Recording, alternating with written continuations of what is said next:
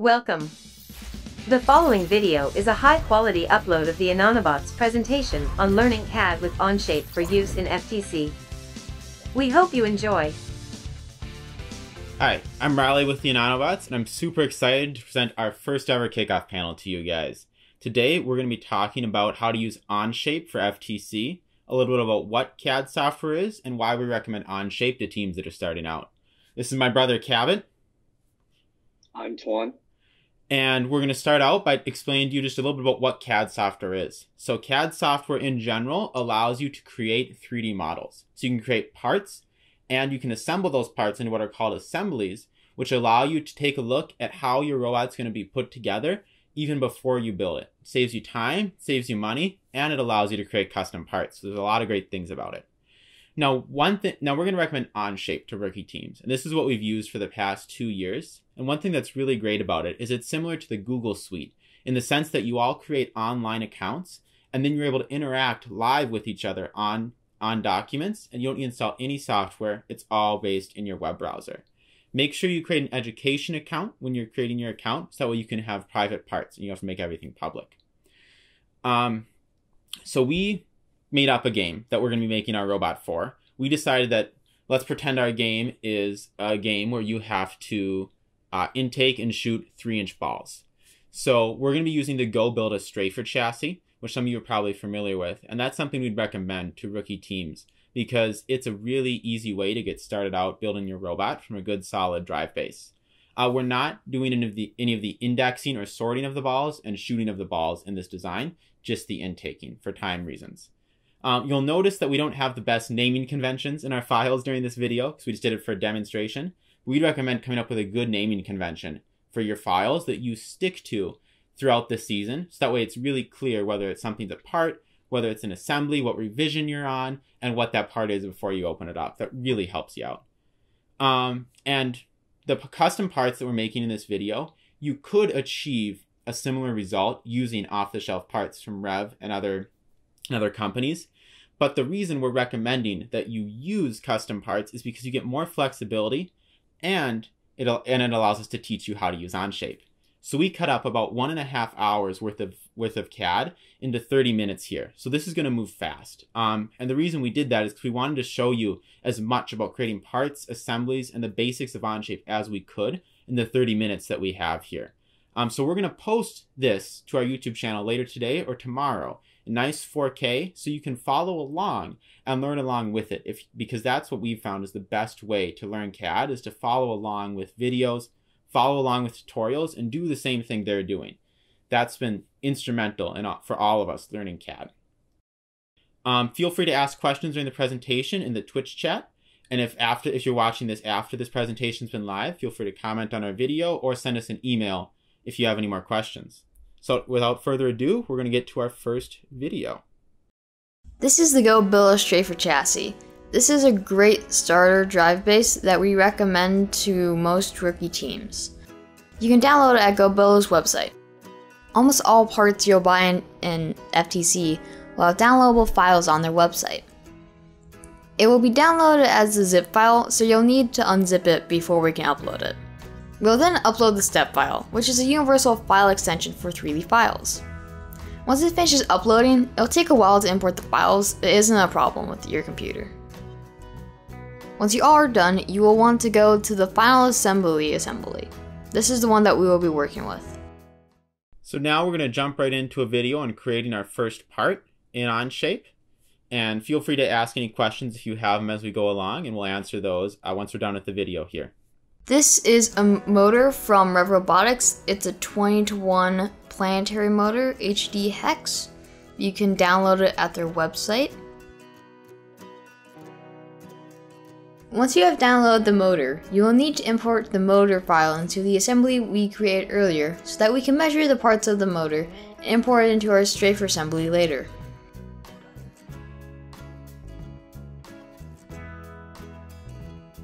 So here I am measuring the distance between these two holes. When you click on two different sections, it will automatically measure the center distance between the holes. And then if you go down to the measuring icon in the bottom right, it'll give you more information.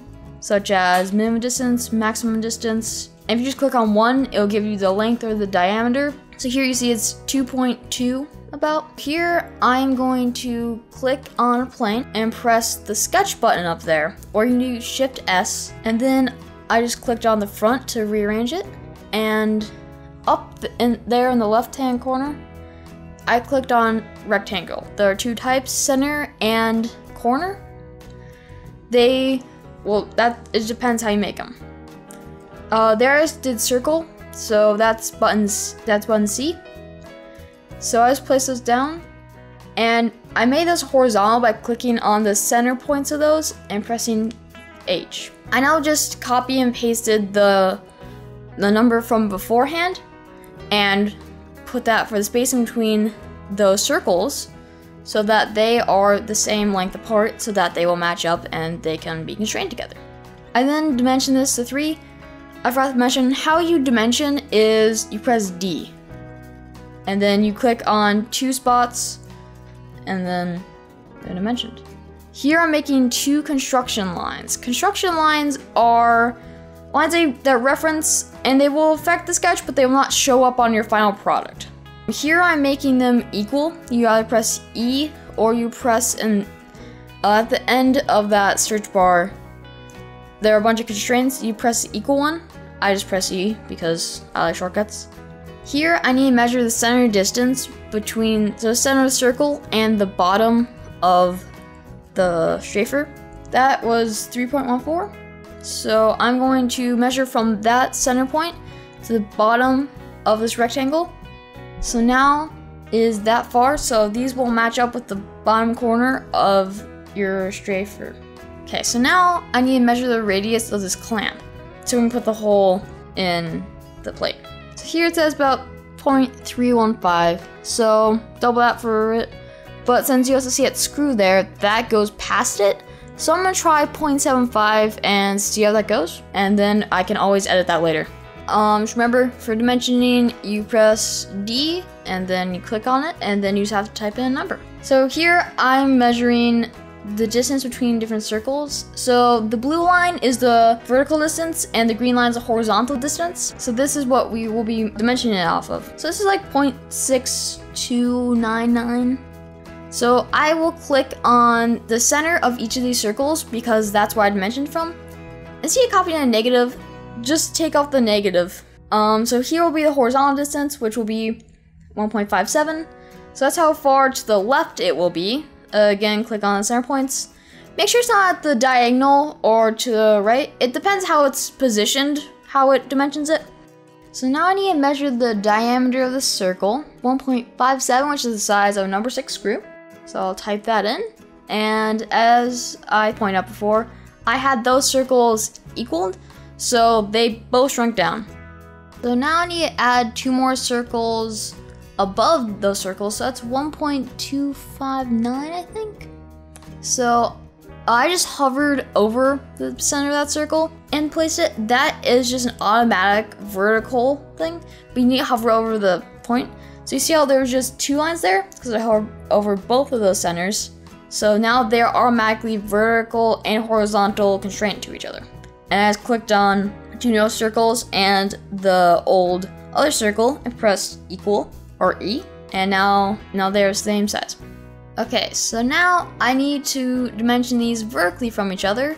So I will paste in that number. Now these holes will line up with the ones on the strafer kit. Now I'm going to shrink down this top part because it doesn't need to be this tall for this mounting part. So I'm just going to measure the height of this, which is 1.889. So I'll use the dimension tool. I'll paste in that number. And now this is all dimensioned. So now I'm going to turn this top line into a construction line. You just press Q to do that. You can do it before or after when you're making it. Now I'm going to add 3 more lines on top. And you see I hovered over that line, so now it does the automatic vertical constraint. So the reason I'm doing this is because the bottom part is just for mounting. Now this is the part that holds the motor and the hex shaft that will be driving our intake and bringing the balls. Now I'm placing down some more circles. I did the vertical and horizontal automatic constraints there. So 1.102. The holes I just put down are the same ones as on that rev motor, because this is where it will be mounted into the plate. Now I'm gonna put in some construction lines to dimension these the right length. So I'm gonna dimension out both of these. You could use equals, but I decided not to. Now I just put a point in there. In the middle of it, it hovered like a little yellow box. Then you click on there, so that's how you know it's in the middle. And then I clicked on that point and on the other line. Then I use the midpoint constraint. The midpoint constraint is used so it will go directly in the middle of both because I did that point. So now it is perfectly symmetrical. Then I equaled all the circles and dimensioned them. I'll dimension them to 0.098425 because that's the size of the rev screws. So now I need to put a hole in the middle. So here I have the size of the hex bearing that's needed, and the outside diameter is 1.125. So now I will put a circle of that directly below. Use the auto vertical. That's one of my favorite constraints. I don't know how far down it'll be yet, so I just haven't constrained it. And this is the whole first part out where the shaft comes out of the rev motor. So I just put in that circle plus a little bit tolerance. So here I'm going to model in the 2-inch compliant wheels. I think that'll be a good size, but we might have to end up changing that later. I'm doing construction circle because this actually isn't going to be a hole in there. It's just so that we can visually see where things could possibly overlap, so we can avoid that. So I just measured the size of the motor, and I'm going to put in another construction circle. Remember, you can just press Q, and then it won't actually make another hole in your part. So here, as you can see, they don't overlap, but it's pretty close, so we might want to change that later.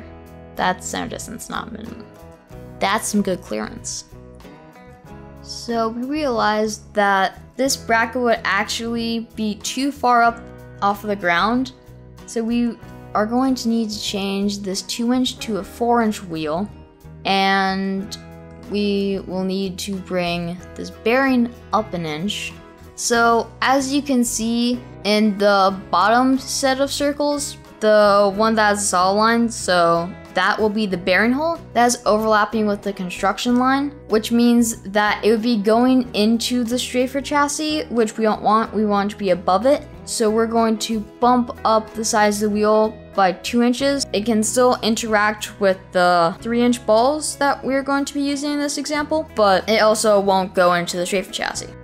You see the 1.859 dimension on the side? That is the distance between the bearing, which will have the hex shaft on it, and the rev motor. But as you can see, that 4-inch construction circle overlaps with the motor's construction circle. So we are going to need to bring up the rev motor. So I'm just gonna bump that up to 2.85 for now. So just that it doesn't overlap. Here is our sprocket distance calculator. As you can see on the bottom, there's a drive sprocket teeth and a driven sprocket teeth. Those are the amount of teeth that we have on each of the sprockets. So we enter those in 1016. So now I'm gonna enter in our approximated center distance. So it's 2.85. Then press compute, and on the side it gave us 35.87 lengths. So it has to be an even number. Up there, I put in 36. So you can round up or round down. I rounded up. Then I take the number that I outputted and I put that in. So we have a properly tensioned chain. So there's no slack. So now I'll just make sure that this plate embodies all of our parts. So now we're going to extrude our part. You can either do Shift E and it will just do it out of the sketch, or in the upper left hand corner, you see the box within a box thing. That's the extrude. So this will make our part 3D. So the depth is the thickness of it. So we want 0.25 for this because that is the thickness of the bearings. So now we got our finished part. That was the start of how to create our first part in Onshape, and we had a few questions come in while we were running that video, so we're going to answer those now. The first one is Onshape free? And yes, Onshape is free to everybody to use if they want to make their parts public and not for commercial use. But because we're all students here, we're able to get an education account with Onshape, which allows us to make private parts that aren't for commercial use, which is what we all use on our team for our Onshape parts. And you're able to share stuff, just kind of like Google Drive with that, but through Onshape's network. You make great private parts for free. Another question we got is if you wanted to start an FTC team, didn't have any prior experience with CAD, how long would it take you to get familiar with it? And you want to take that, Cabot? Yeah, so for me, to learn everything, I'd say like 4 to 5 like semi-complex parts, but for it to become like second nature, so you can just remember all their shortcuts, everything like that, about 1 whole robot. So kind of the more practice you get, the faster you'll be. Yeah. And our first season, we did not have, we weren't modeling nearly as much stuff as we are now. And that's how most people will start out. They start out not modeling as much stuff and you'll learn as you go. As you start to need to model more complex parts, you'll learn the new features that you need to be able to get that done. So now we're going to take a look at our final video on working with assemblies and creating our other part. So now I'm going to duplicate this part, and for the other side, we're not gonna have 2 motors, so we don't need to have the motor on the top. I'm just gonna draw a line through the middle of this. Then I'll dimension this, do that, make it 2 inches above there. Chop off this top part because we don't need this in the copy. I'll deselect that. If I delete now, it'll delete those whole lines. So now I'm gonna show you this great tool called the trim tool. You just press T or you click on the scissors icon and it will chop off anything after a certain point. So because I had that line there, it chopped it off. Now we completed our secondary intake plate. So here is the assembly section. This is a little complicated. So we have to insert parts from other documents. So you click the insert button, the other documents button, then you click on the breakout session mount. Well, whatever you called yours, that's what I called mine. So then you have to create a version. Then you want to take your intake plate and your secondary intake plate. So I'll paste those in and then click on that check mark. So on the right, you'll want to use the one that has the motor. You don't have to, that's just what I did. So you have to click on that mate button.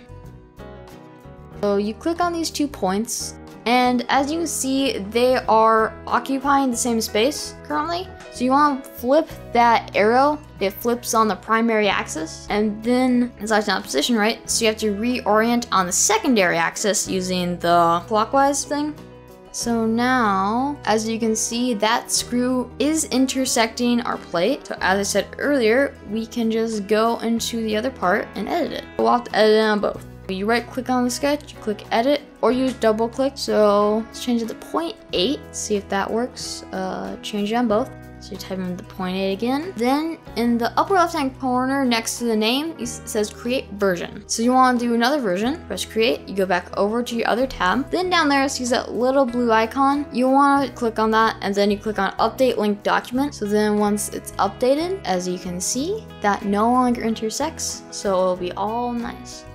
Now I'll need to constrain the other plate. So now I'll click on this hole and I'll click on that hole and this bottom corner hole. Then as you see it's mesh, so you click the flip or the axis. Then you reorient the second axis until it's in the right spot. And now all the holes are lined up. So now we just need to insert bearings, some sprockets, the motor, the hex shaft, and the wheels. Actually a lot less complicated than it sounds. So this is where I kept the motor. You have to go into the plus icon in the bottom left hand corner, press import, then you click on the file, insert it. It will take a little bit to import, but not as long as it's straight for chassis, so that's good. Okay, so it's in. As you can see, it's the exact same as the other one.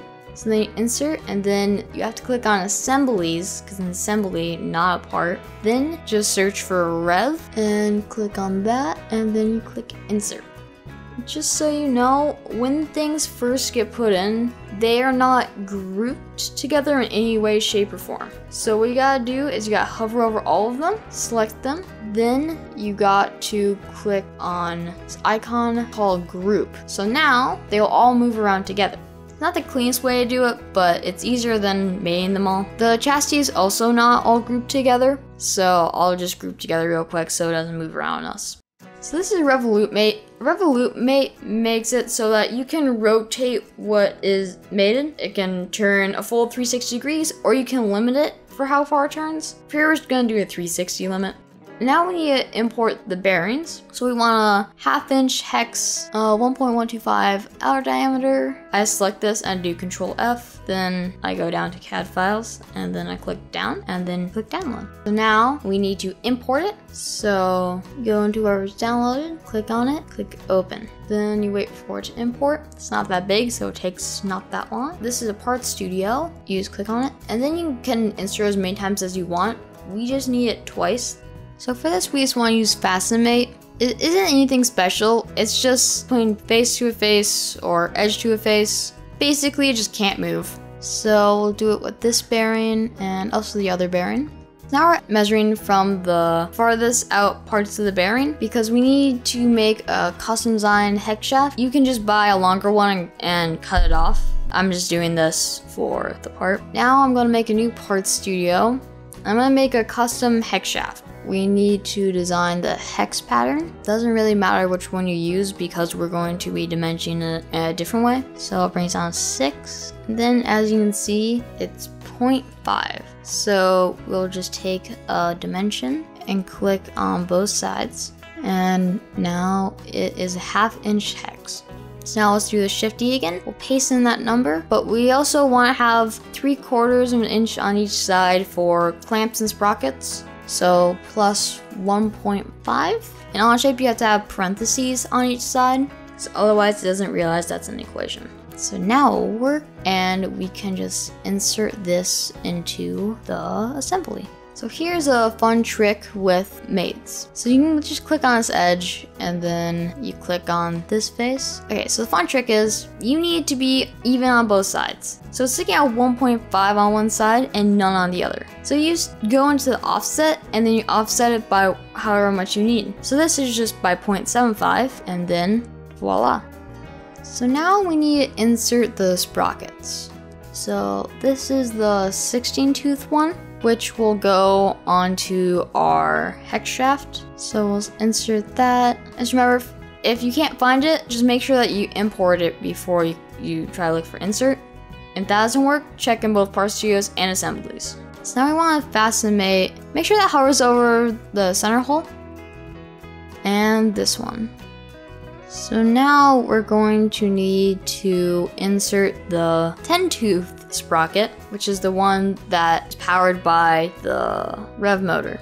This one has a set screw in it, so it doesn't need to be on a flat surface. So for the offset in this, we're gonna constrain the sprocket to the face of this rev motor. As you can see, that's not in the right spot. We need to make sure that the faces of each sprocket are level with each other. So since we measure that parallel distance, we can just insert the right number and then it will be equal to each other. So now we're gonna need to insert the compliant wheels. So you download this file. So now we'll insert it. Okay, so now that we have imported this, we need to select all of this and group it so that they don't get messed up like the other one. So now we need to insert the wheel. Okay, so we are going to need 3 of these. Now here's something that I like to call math time with CAD. So as you can see, these are 1 inch in width and this is 8.94 inch parallel distance. So we take the 8.94 parallel distance, we subtract 3, 1 inch per wheel, we subtract that, then we divide that number by 4, so we have 4 equidistant spaces in between, and that's how big the offset should be in between each wheel. So as you can see, it's merged, so you just flip the primary axis, and then you insert that number, and then you got wheel. Now we're going to repeat that for the rest of the wheels.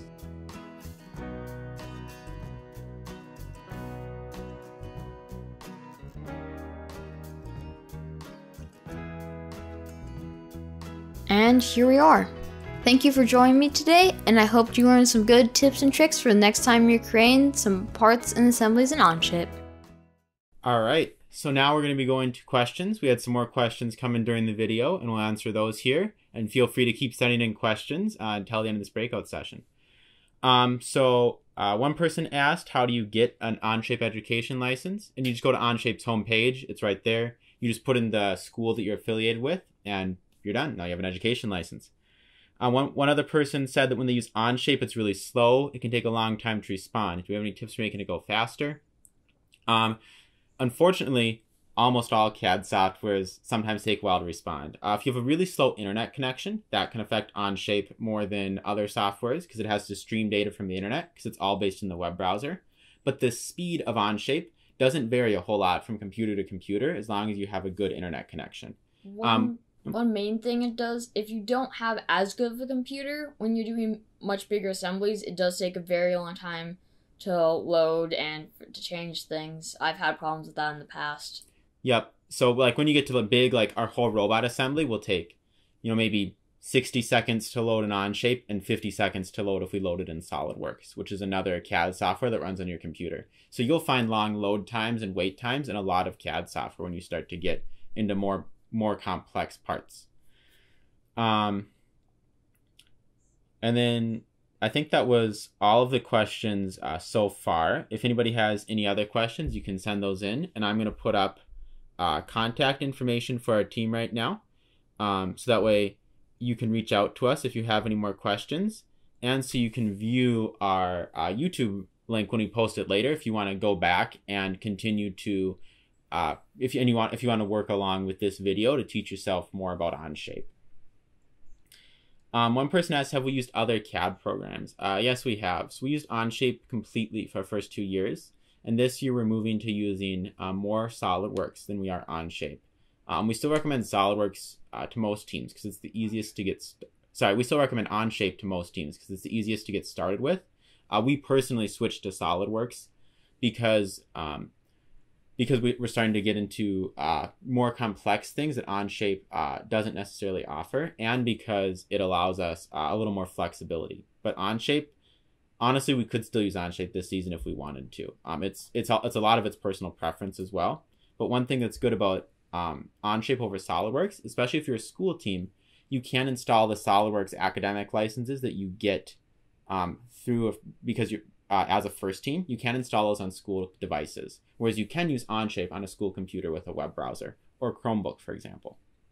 Also, this is just really good. One more thing that's really good about Onshape is you can collaborate real time in Onshape. For SolidWorks, you cannot. It's one person at a time. Basically, all their CAD programs don't get that real-time collaboration, which is almost similar to the Google Suite. In terms of how you can real-time edit a document together, you can do a similar thing with parts and assemblies in Onshape, which is really powerful, especially when your teams are working remotely. I will wait to see if we have any more questions come in here in our last minute and a half. But just again, we know that this was a lot of video or a lot of content to pack into a 30-minute video, but we wanted to provide you guys with the most useful Onshape tutorial that we could. And we really do recommend, if you're serious about learning more about Onshape and you want to get started, to go take a look at this video later on, because you're able to follow along, and that's how we've found has been the best way to learn CAD. So there's another question here. It's, what mate tool do you prefer to use? It's not my preference, but the one that you should use most often, if you just want just to be face to face, nothing turning, nothing moving, you should just use the classic fasten mate. If you want to be turning, then you choose Revolute. Slider makes it so that it will go back and forth. Yep. There's some other ones. Those are the main ones I use, though. So. Yeah, we didn't get into it today, but you're able to, if you properly constrain things, you're able to add motion into your assembly. So you can see how your whole drive mechanism is going to turn, or how your shooter is going to work, for example. And you can see that all in CAD, but we just weren't able to get into that today. That's a little more advanced topic. One more little thing while I wait for more questions is, if you have two things that are on Revolute mates, you can select both of them and then have them as gear. So you can put in the ratio that they would be meshing as, and then they will turn together if you turn one. All right, so that is going to conclude our kickoff panel for tonight. We're just at time here. Thank you all for joining us today, and I hope you learned some very some new tips and tricks about Onshape and about CAD software in general. And make sure you stick around for some other great panels tonight. Thanks.